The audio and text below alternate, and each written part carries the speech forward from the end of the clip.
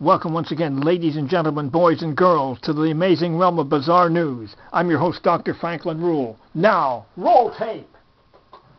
Now, it's time for the realm of bizarre news. But first, the trivia question of the day. Let me extricate it here from its paper prison. The question: the fear of horses is known as which phobia? Now, this is multiple choice, inverse alphabetical order. Is that vermophobia, taurophobia, ophidiophobia, myrmecophobia, hippophobia, batrachophobia, or allurophobia? Now, the only prize for the correct answer is one pat on the back that you'll have to administer to yourself.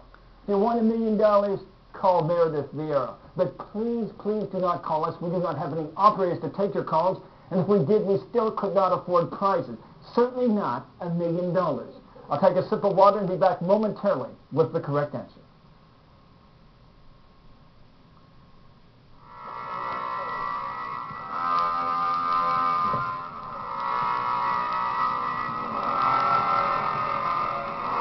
Okay, I'm calling time here. Let's take a look at the 7 possible answers for horse phobia. Is that vermophobia, taurophobia, ophidiophobia, myrmecophobia, hippophobia, batrachophobia, or allurophobia? And is that your final answer, batrachophobia? No!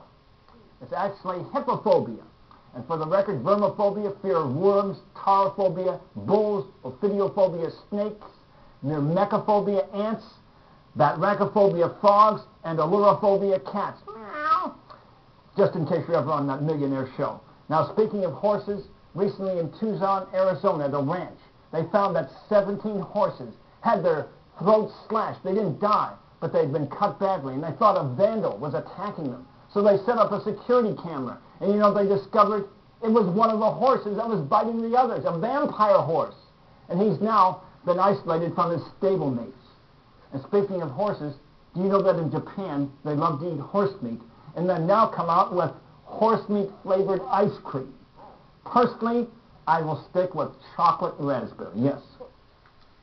Now until next time, may the power of the cosmos be with you. Yes, yes, yes.